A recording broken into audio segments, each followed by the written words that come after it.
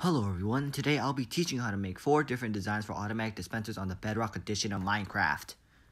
For the first design, we have a Silent Whisper design. I'm not going to take credit because I did not build it by myself, but I will be showing you how to build it. But I will also leave a link to Silent Whisper's channel in the description. So basically you just take all the blocks out. Take some blocks out, so the comparator takes the output and the thing does its job pretty much. So it'll start dispensing items like this. This is what it looks like, and we're gonna head to the tutorial right now. The items you'll need for this flushing system are on screen. You'll need 1 comparator, 3 redstone dust, 5 NE blocks, 4 repeaters, and 1 dropper. First, what we're gonna do is place the dispenser 2 blocks by the side, a comparator, a block, and then a redstone dust, and then a repeater, a redstone dust, and then a dust and a repeater. So repeater in front and a dust behind. So this is all you need for the redstone dropper. So the second design is just as easy, except it's going upwards.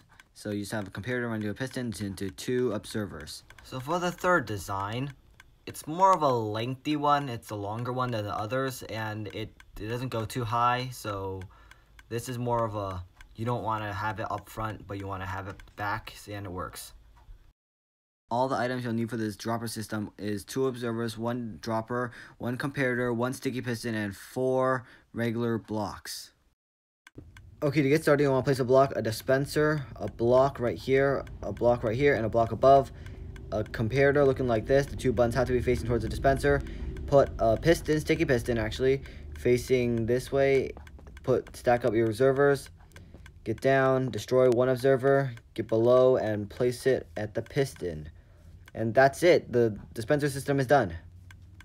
So the next design is more of a longer one than a higher one. So vertically, it's not that tall, but lengthwise, it's freaking massive.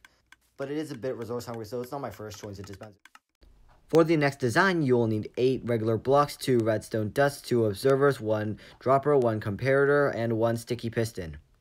So to get started off, you're going to want to put 1 block, 1 dispenser, 1 block again, another block again, over, and then 1 block, comparator, 1 block, block again, and then you're going to want to place a redstone dust there, a redstone dust there, a block again, a piston, an observer facing this way, and go on the other side. I'm about to fall.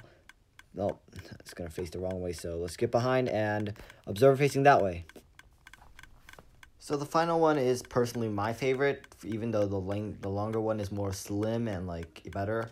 This one's literally just a comparator running into a block and running into a piston. It's basically the same as others, but it's just flatter. And it's less resource hungry. And for this final design, you'll need 2 observers, 1 dropper, 1 block, 1 comparator, and 1 sticky piston. So to get started, you want to place a dispenser right there, a comparator, a block, a piston, an observer like this, and an observer like this.